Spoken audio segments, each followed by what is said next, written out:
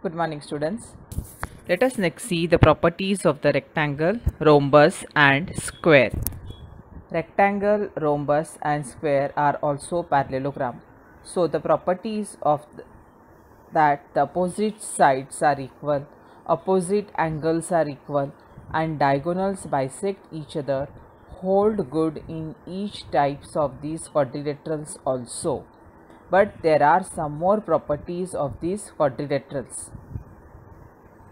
Now these properties are, first one is diagonals of the rectangle are congruent. Now quadrilateral ABCD is a rectangle. Diagonal AC is congruent to diagonal BD. This you have to prove. Now here this complete the proof by using the suitable reasons is given here. So what you do, which two triangles will consider? Triangle ABC and triangle ADAB. Now in these two triangles, side AB is congruent to side DC, opposite sides of the rectangle. Angle A is congruent to angle D, both are right angles, and angle side AD is the common side. Therefore, diagonal AC is congruent to diagonal BD. Corresponding sides of the congruent triangles.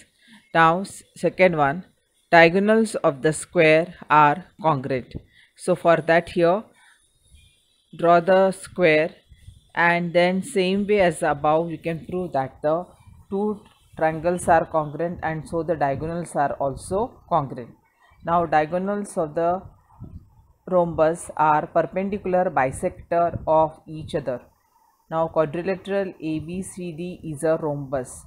Now diagonal EG is the perpendicular bisector of diagonal HF, and diagonal HF is the perpendicular bisector of diagonal EG. This you have to prove.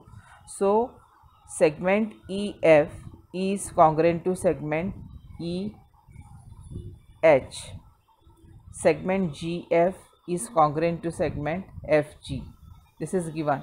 Now every point is equidistant from the endpoints of the segment is on the perpendicular bisector of the segment.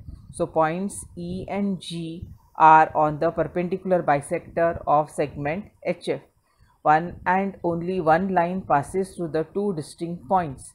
So line EG is the perpendicular bisector of diagonal HF. Diagonal EG is the perpendicular bisector of diagonal HF. Similarly, we can prove that the diagonal HF is the perpendicular bisector of EG. Now similarly for these three statements here, properties also can be proved. Diagonals of the square are also the perpendicular bisector of each other. Diagonals of the rhombus bisect its opposite angles, and diagonal of the square also bisects the opposite angles. So now here see, remember these 6 properties which are shown there in the table. Diagonals of the rectangle are congruent. Diagonals of the square are also congruent. Diagonals of the rhombus are perpendicular bisector of each other. Diagonals of the rhombus bisect the pair of opposite angles, and diagonals of the square are perpendicular bisector of each other, and diagonals of the square bisect opposite angles.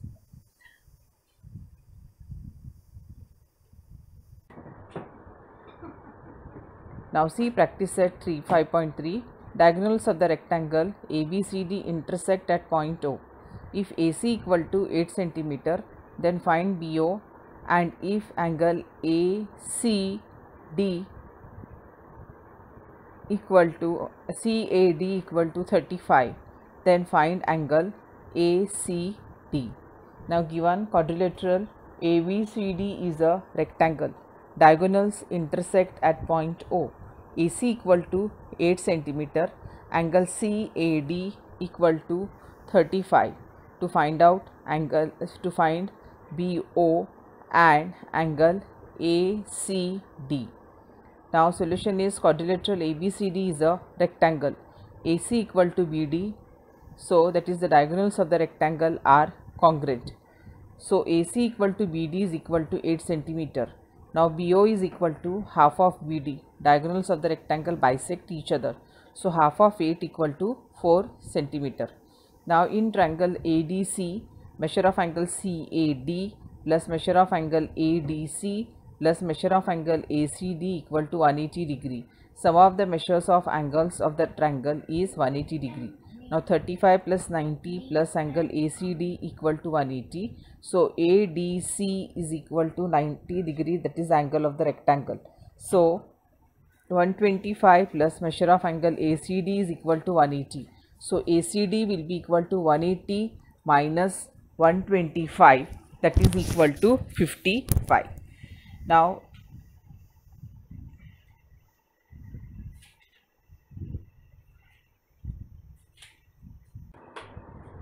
see the second sum. In rhombus PQRS is PQ equal to 7.5, then QR is equal to find QR. If angle QPS is equal to 75, then find the measures of angle PQR and angle SRQ. Given quadrilateral PQRS is a rhombus, PQ equal to 7.5, angle QPS is equal to 75. To find QR, angle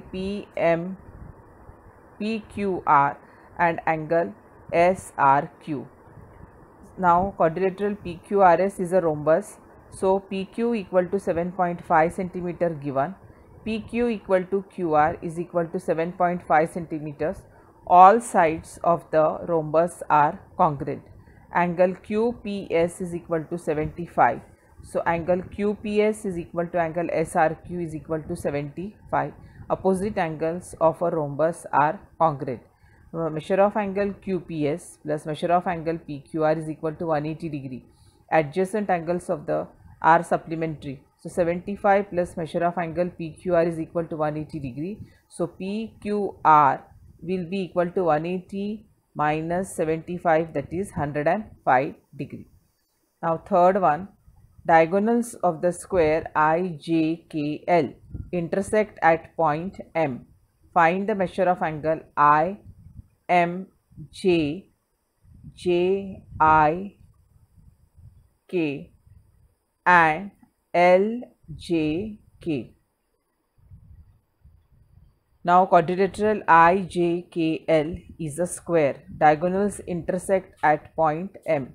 Now to find IMJ, JIK and angle LJK.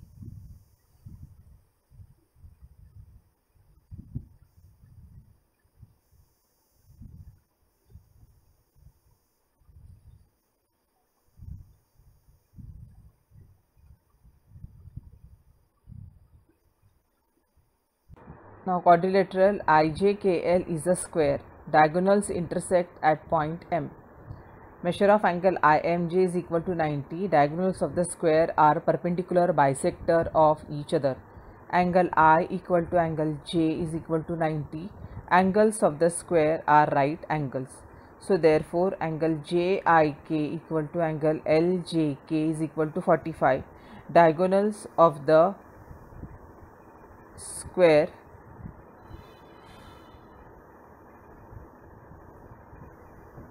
are bisectors of opposite angles. Now the fourth one, diagonals of the rhombus are 20 centimeters and 21 centimeters respectively. Then find the side of the rhombus and its perimeter. Now given quadrilateral ABCD is a rhombus, AC equal to 21 centimeter, BD equal to 20 centimeter. To find side of the rhombus and second one, perimeter of the rhombus ABCD. Now ABCD is the rhombus. The diagonals are perpendicular bisector of each other. So AO equal to half of AC, that is half of 21.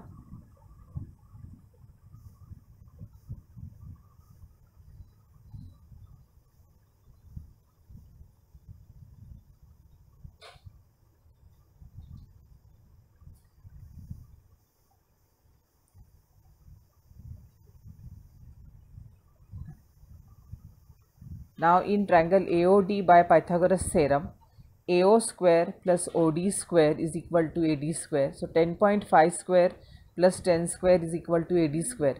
110.25 plus 100 is equal to AD square. So AD square is equal to 210.25. So AD will be equal to square root of 210.25, that is 14.5. Now side of the rhombus is 14.5 centimeter. So perimeter of the rhombus is equal to 4 times side. So that is equal to 58 centimeters. Now fifth one, state with reasons whether the following statements are true or false. Every parallelogram is a rhombus. This is false because all sides of the parallelogram are